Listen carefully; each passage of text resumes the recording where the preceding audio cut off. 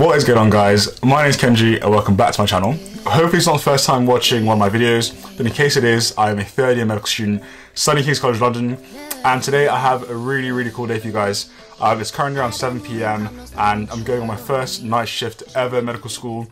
I'm so excited. It's a night shift in psychiatry, and the reason why I'm in bed right now is because, as I said, it's 7 PM, so I'm going to take a huge nap. This morning I was on my normal psychiatry placement in the community centre from 9 AM to 5 PM. I'm going to try sleep for an hour or so and then head back to the hospital for my night shift in psychiatry. But for now, I'm going to put a 1 hour timer, head to bed, so I'll speak to you guys in the next shot.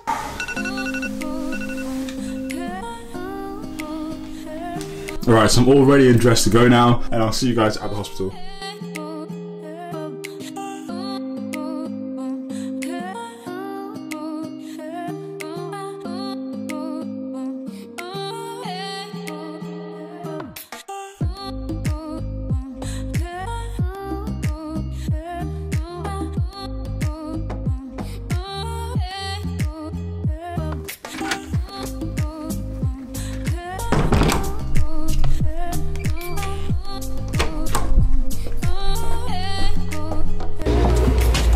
Thank you.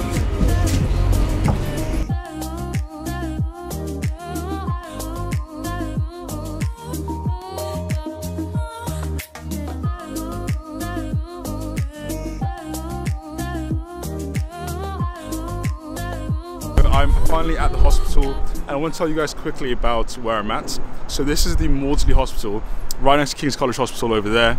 And Maudsley Hospital is one of the most infamous hospitals in the world for psychiatry. It's actually, I think it's the oldest hospital for psychiatry in the entire world. It's very infamous, and it's an absolute pleasure to be here. I'm really looking forward to this shift, so I'm going to go in, meet my doctor who I'll be shadowing for tonight, and I'll catch you guys up very soon.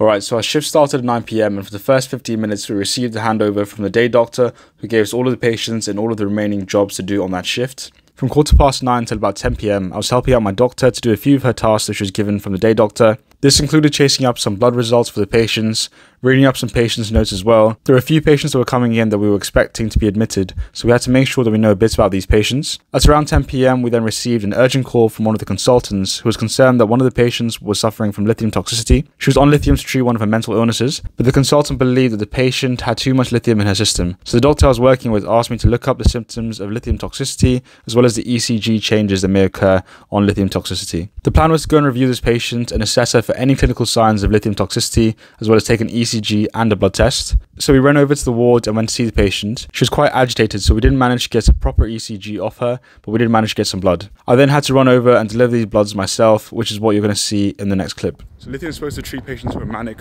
or who have bipolar disorder, and it's quite a toxic drug. So I have bloods in my hand right now, and I'm on porter duty, so I need to go to the porters.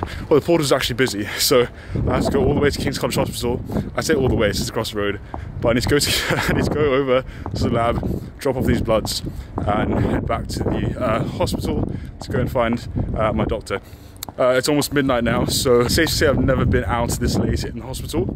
It is quite fun. I'm very tired, as you can probably tell. But yeah, let's get these bloods dropped off and then head back and find my psychiatrist. Right, so over there behind me, as you can see over there, that's our School of Medicine, where I was yesterday for placements, and it's coming up to like 12:30 in the night. The hospital's completely empty and no one's here.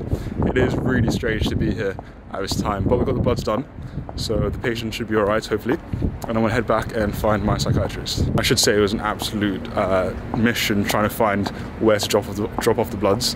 Like, obviously I'm not a porter, so finding the lab was really hard, but we got it done.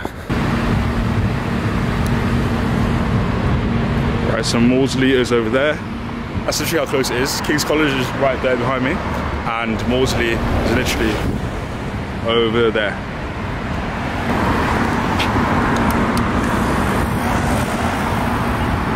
Alright, so I'm back in the doctor's mess because I wanted to drop off the ECG for the last patient we saw. So as I said, we took two things. One was a blood test from the patient.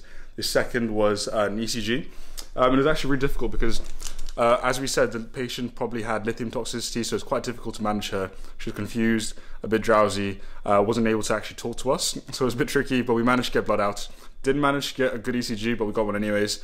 And I thought I'd show you guys the mess, the doctor's mess, and where we're at now. So over here behind me is the door, and then as you come in, let me just turn around actually. Yeah, so we have a few fridges over there, nice little TV here as well. Over there is where all the doctors work, so it's where we sat earlier on when I was typing up the patient notes and stuff like that. And here's a few sofas, so 1 and 2 sofas. To be honest with you, I probably will find a place on this sofa to have a nap. Got a little cover here ready for me as well. So what time is it? Let's have a look. So it's currently 12:15 now. I just phoned up my psychiatrist and she's going to another ward. So the plan is to go over to the ward, meet her there. I'm a bit tired, but I'm gonna grab my coffee as well. The plan is to meet her at the next ward. I'm really excited to see what else is coming. I'm not entirely sure what patient we're going to see next, so it should be quite exciting. So I'll see you guys in the next shot. I got back from the hospital at around midnight, where I went to find the doctor who I was working with. When I found her, she was being bleeped from one of the wards because one of the patients got into a fight. So the doctor was really busy, so she sent me over to go and assess the patient very briefly to make sure that she was okay. That took around 15 minutes and brought us to 12:15, where we were called to assess one of the new patients that had just come in and was brought in by the police under the Mental Health Act. This patient unfortunately tried to take their life away, and because of that the police were able to detain them against their will and for their own safety. After assessing this patient, we then moved on to assess another patient who needed a seclusion review. A seclusion review is where one of the patients who are in the seclusion room needs to be reviewed every couple of hours by a doctor to make sure that they're physically and mentally well. It's one of the rooms that you hear about where the patient doesn't really have much inside the room to prevent them from harming themselves or anyone else. There's literally only a bed in that room, so we went in and reviewed that patient. After all of this, that's around 1:30, we then spent the next half an hour back in the doctor's mess. Again, I was helping the doctor out with a few of her jobs. This included calling up the nurses on the phone to see how urgent the patient needs to be seen. I had to review medications as well. 20 milligrams, okay, perfect. So PRN is promethazine and diazepam. What about his normal medication? I also had to look up some of the patients who had just arrived on the system to brief the doctor before going to see them. And lastly, the doctor asked me to write up a few patient notes for the patients that had just been seen. Alright, quick top up and coffee before I head out to the back to the wards. This brought us to around 2 o'clock in the morning. This time again we received an emergency call on the doctor's bleep to go and assess one of the new patients who was being brought in by the police. This patient was acutely unwell. She was quite aggressive as well and needed to be reviewed by a doctor. She wasn't very compliant and wasn't really working with us, so it took around an hour and a half to 2 hours to deal with this patient. We gave this patient some medication as well to help her calm down, when eventually she did calm down and we were able to finish off the review and head back to the doctor's mess. Right, so it's about 4:10 in the morning and I want to call it night here, guys. I'm so tired. I started at 9 AM this morning, as I said. The doctor I'm working with is carrying on until 9 AM, but yeah, I'm gonna call it a night. I saw some crazy stuff tonight, craziest stuff I've seen in my life. Really like eye-opening, life-changing things. Hopefully the bus is 24 hours, so I get the bus home. But yeah, I'll catch you guys up. It's been an amazing shift. I'll tell you all about it when I go home. So I'll see you guys in the next shot.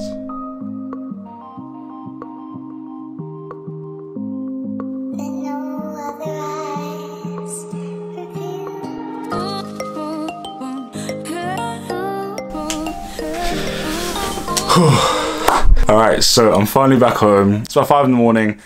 Before I head to bed, I wrote down a few things on the bus that I wanted to talk to you guys about right before I finish the vlog. So the first thing I want to say is that it's been an absolute privilege to be able to go into this shift and see all the things I saw tonight. It was an absolute privilege. This week in medicine in general, I've honestly seen patients and people and human beings at their absolute worst. I've been there to diagnose patients with breast cancer. I've seen people go psychotic.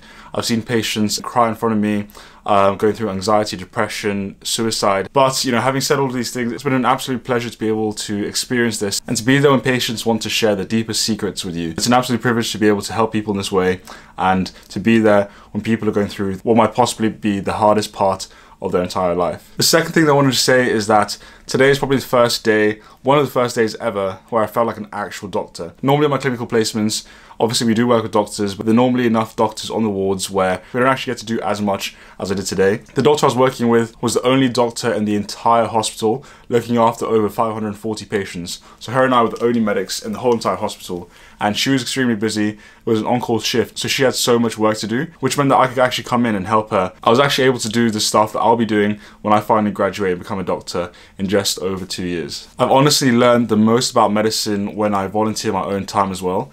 As you guys know, in one of my last videos, I delivered 2 babies on the same exact day, and now I had a whole shift in psychiatry. Both those times where I've actually been in the hospital were out of my own decision. They weren't compulsory. I wasn't there to get a signature just to say that I've been there. And doctors actually realize this. When doctors see that you've actually volunteered your own time to be there and that you actually want to learn, that's honestly when they let you do the most and teach you the absolute most. So these times in medicine have generally been when I've learned the most about being a doctor. But those are the last few points I wanted to tell you guys. It's been an absolute pleasure, as I said, to have been able to share these special moments in these people's lives. Thank you guys so much for watching. If you liked the video, please make sure you give it a thumbs up. Make sure you're subscribed as well. I'm gonna jump in my bed because I'm absolutely dead. I've been dreaming about it for the last hour, so I can't wait. Thank you guys so much for watching, and I'll see you on the next one.